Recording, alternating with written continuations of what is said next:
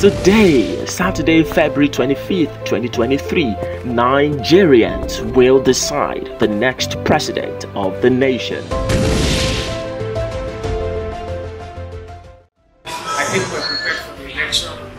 The civil society has been among us. We've invested so much.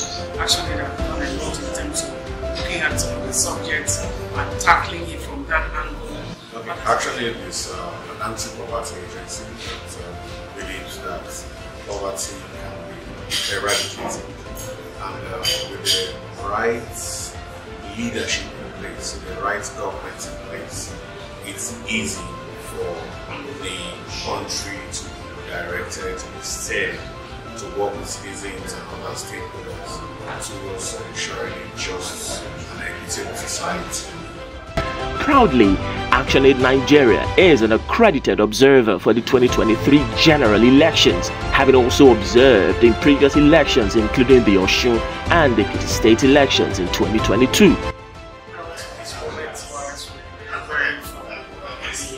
General election, we selected some group of Nigerians from all 16 states where we selected both male and female to participate in the election observation for each of the states. ActionAid Nigeria, through her Logic project, has trained 700 volunteer observers across FCT, Lagos, Enugu, Kano, Rivers, Jigawa, Kaduna, Akwa Ibom, Cross River, Niger, Delta, Ekiti, Kwara, Gombe, Taraba, and Yobe on electoral processes and election observance using the iObserver application. 522 of these observers have been deployed to various polling centers. I'm an election observer trained by ActionAid Nigeria. I'll be observing at Alimosho Ward 11 at that's polling unit 048. So the training has been very interesting, comprehensive one, where we've been trained on what to do, your responsibility as an observer, what you are to report, what you are to do, or what not to do. Most interesting part of it has been the election observation app. Ahead of the 2023 general elections, ActionAid launched an application, the iObserver, to support the process of election observers. This application enables observers to provide real-time information such as arrival of officials and materials, polling unit setup, accreditation and voting, disruptions, vote buying, and other logistic matters to ActionAid technical room.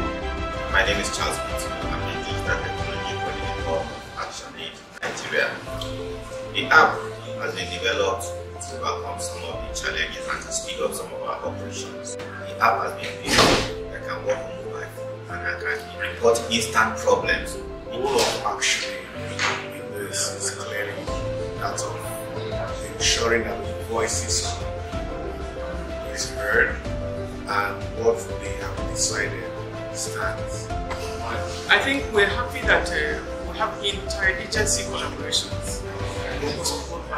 The movement, all of these movements, we believe that Nigeria has the capacity to be able to detect.